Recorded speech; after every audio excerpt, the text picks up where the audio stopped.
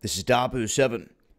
Here recently we were talking about MK Ultra, the effects of these different waves that they're using, and the level of hertz in which they're using them to affect people. They're doing this through monitors, VCRs, laptops, using gaming systems, the programs for all types of different things.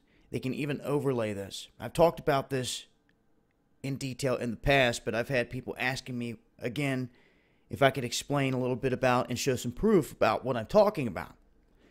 Well, a little bit of the proof here is in this patent. This is US 6506148B2, where they state psychological effects have been observed in human subjects in response to the stimulation of the skin with weak electromagnetic fields that are pushed with certain frequencies, near half a hertz or 2.4 hertz. And this is such to excite a sensory resonance. Now they're using computer monitors, TV tubes, and they're saying that when this pulses the image, it emits this pulsed electromagnetic field. And this is of sufficient amplitudes that can cause the effects that they're looking for.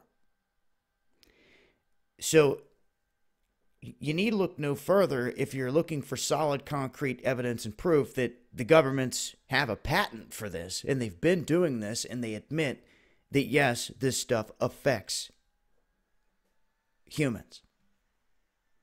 The energy field around you. This is also hitting the subliminal. We talked about the sigils, the little things they hide that flash on the screen quicker than you could even blink.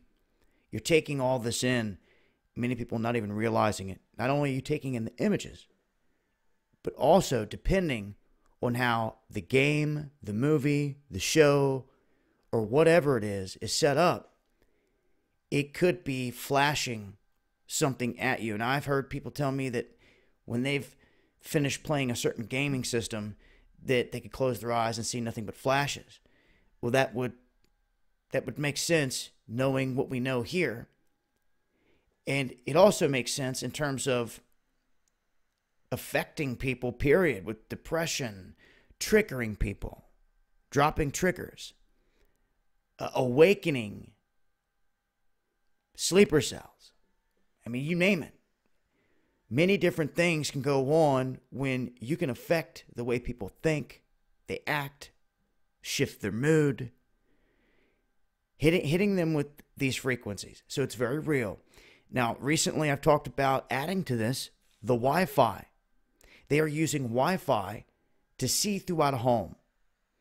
They also used drones here recently to go around a building, a brick building that they had no clue what was inside of it, but they mapped it. And they were able to tell what was inside. Now, they can do the same thing with your laptop, your router, all the devices within your home. They can use that to map the inside.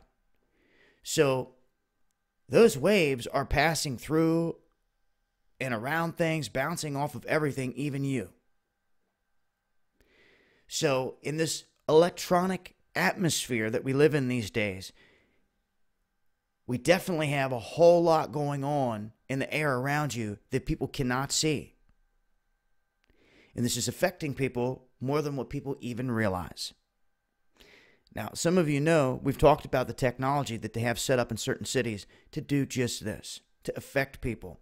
And those little gadgets, those little boxes on the side of the road or on the highway overpass or in the middle of the city, just sitting there that look really weird and you're not sure what they are, well, they're doing something. And chances are they're tied in to all this other stuff that they're doing. And if it's not emitting something, it's probably monitoring, trying to take in. But I just wanted to let it be known. I'm going to leave a link here so people can read into the patent. And you can see that ever since 2001, that just this has been implemented. There's no telling what else they've got added to this. I mean, if you just kind of use your imagination and think along the lines of everything that you know that they've been doing, then yeah, you could classify some of the stuff as a weapon. Truly.